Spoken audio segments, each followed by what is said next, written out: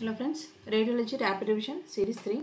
A child presents with a history of injury to the left forefinger tip with a glass piece. On examination, the finger is swollen and tender. Best investigation to determine the glass foreign body in patient's finger is plain radiograph. Middle-aged lady presents with severe bone pains at multiple sites. Okay, plain radiograph reveals multiple lytic lesions in pelvis, ribs and femur, fracture of clavicles and subperiosteal resorption of metacarpus over the radial aspect. Likely diagnosis hyperparathyroidism.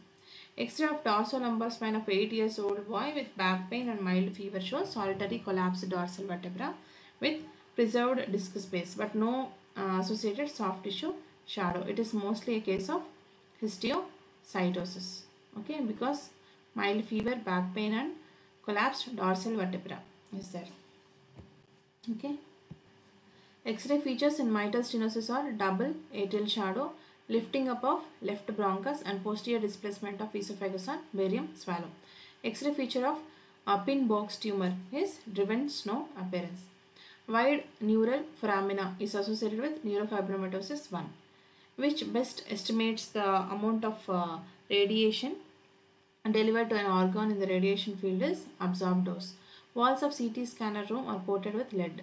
Vessel evaluated first in angiography for massive recurrent hemoptysis in a patient of tuberculosis is bronchial artery. I repeat, vessel evaluated first in radiography for massive hemoptysis in a patient of tuberculosis bronchial artery. Used to measure GFR is 99 technetium DTPA.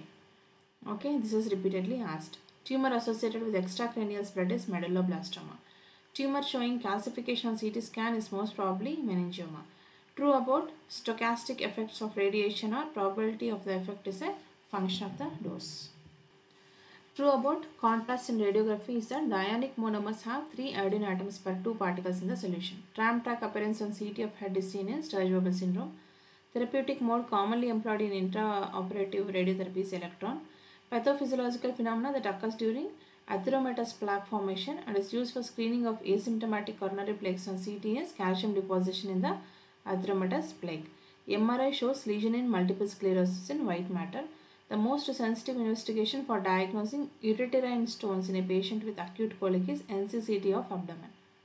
The major difference between X-ray and light is energy is that the most ionizing radiation is alpha. Okay.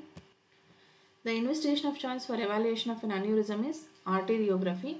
The imaging test most sensitive for early renal tuberculosis intravenous urography. Gold standard for diagnosis of bronchiectasis HRCT chest. The first investigation in a case of suspected subarachnoid hemorrhage is NCCT. The best next investigation in a patient with solitary pulmonary nodule on X-ray is CT scan. Technique in radiotherapy to counteract the effect of tumor motion due to breaking is called gating.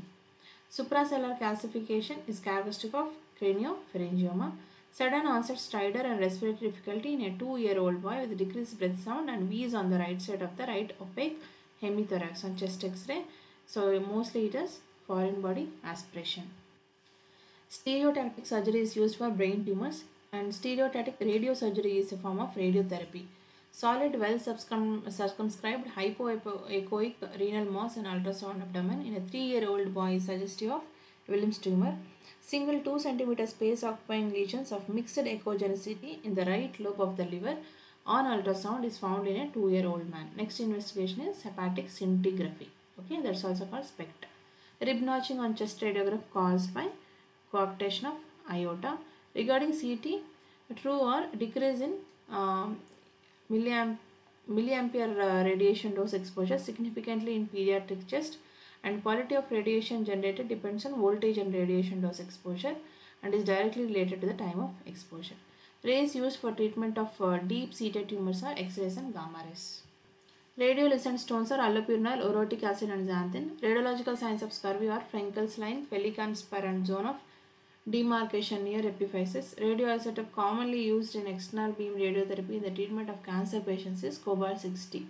Radiation tolerance of whole liver is 40 curie. Radiation exposure is least among the options in micturating cystoerythrogram. Pure beta emitters are yttrium-90, strontium-90 and phosphorus-32. Prophylactic cranial irradiation is indicated in small cell cancer of lung, ALL and NHL. Post-traumatic cysts, hematoma and galactocells contain fat on mammography. Pituitary adenoma is highly vascular in nature. Piezoelectric crystal technique is used in ultrasonography.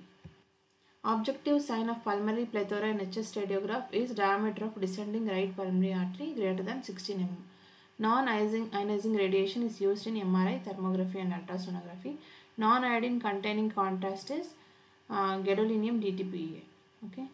Multiple air fluid levels and X-ray abdomen in a newborn presenting with intestinal obstruction and constipation. Differential diagnosis are duodenal atresia, Latz bands and ileal atresia. MRI is investigation of choice for extradural pheochromocytoma. MRI features of mesial temporal sclerosis is atrophy of mammillary body, atrophy of fornix and atrophy of hippocampus. MRI is best for diagnosis of ossified posterior longitudinal ligament, low signal intensity on all MR sequences and gradient echo MR sequence may overestimate the canal stenosis. MRCP uses heavily T2 weighted images without contrast. Most useful radio pharmaceutical for bone imaging is 99 technetium MDP. Most radiosensitive phase of cell cycle is G2M phase. Most preferred route for cerebral angiography is transfemoral. Most penetration beam among the following is generally 18 millivolt photon. Okay, most, it's not millivolt, I think megavolt. Most penetrating power is seen in gamma rays. Most commonly dissected artery following arteriography by femoral route is inferior mesenteric artery. Maximum ionization potential in helium ion is radioisotopes used as systemic radionuclide P32, SR89 and samarium 153. SR is strontium and P is phosphorus. Okay, least radiosensitive tumor is osteosarcoma. Isotope used in radioiodine therapy is iodine 123.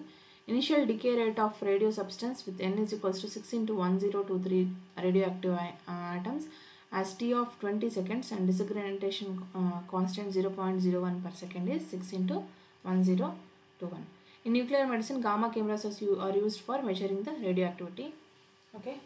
In loculated pleural effusion, there is formation of obtuse angles against the mediastinum when viewed in profile. Okay. Have unsharp margins when viewed in face and do not conform to segmental distribution. Imaging investigation of choice for posterior fossa tumor is MRI always. Iodine 131 is used in the treatment of differentiated thyroid cancer. Hyperthyroidism can also be treated by iodine 131. Hyperechoic hepatic metastasis on ultrasound are seen in mucinous cystadenoma. I just want to remind, for diagnosis we generally use 123 and for treatment we give 131. Okay.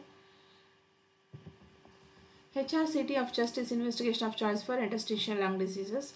Fraying and cupping of metaphyses of long bones in a child occurs in hypophosphatasia, metaphyseal dysplasia and rickets. Extensive pleural thickening and calcification of diaphragmatic pleura are features of asbestosis.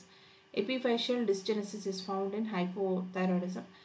Epidermoid can be differentiated from arachnoid cyst on MRI by restricted diffusion on DWI.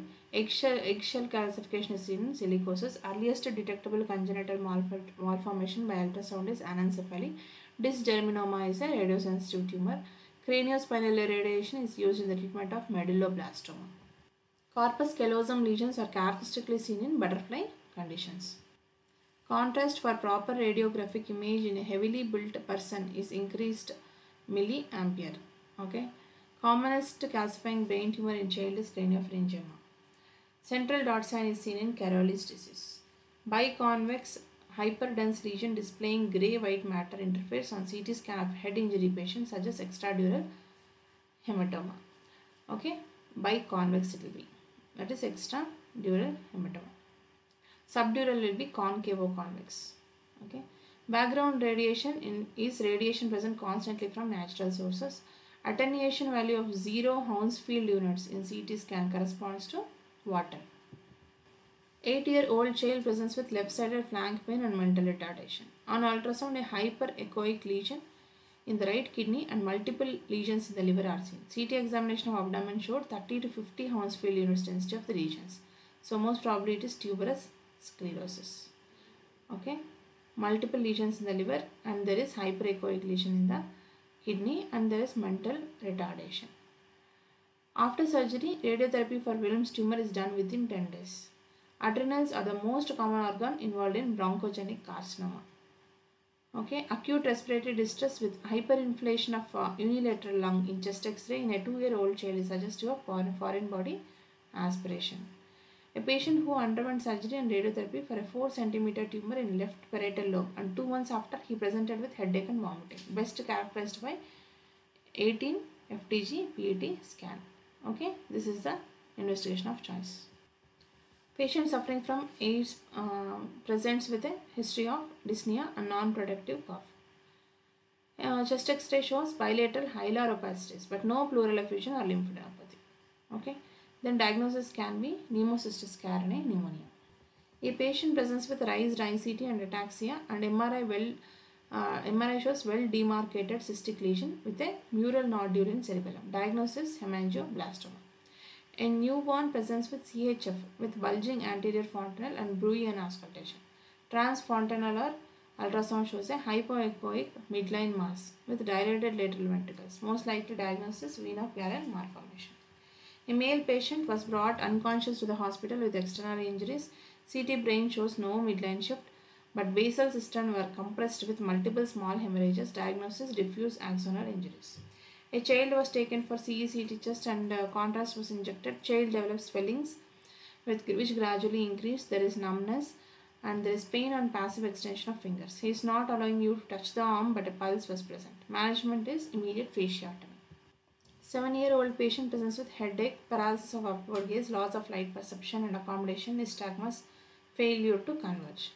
CT shows homogeneous hyperdense lesions above cella in the posterior part of the third ventricle. MRI shows lesions were homogeneous and isointense, and T1 weighted images and isointense on T2 also with intense contrast enhancement. Diagnosis germinoma. 48-year-old woman comes with bilateral progressive weakness of both lower limbs, spasticity and mild impairment of respiratory movements. MRI shows intradural mild dorsal midline enhancing lesion. It is meningioma. 35-year male patient with history of asbestos exposure presents with chest pain. X-ray solitary pulmonary nodule is seen and in the right lower lesion. Okay, CECT shows enhancing nodule adjoining the right lower costal pleura with comet tail sign, and adjacent pleural thickening is also seen. Diagnosis round atelectasis. 20-year-old female with 6th cranial nerve palsy on T2 weighted MRI shows hyperintense lesion in cavernous sinus showing homogeneous contrast enhancement. It's mostly schwannoma. Ice cream cone sign on MRI brain is seen in acoustic neuron. Okay. So this completes 100 important points of rapid revision. Series 3 Radiology. Good luck. All the best.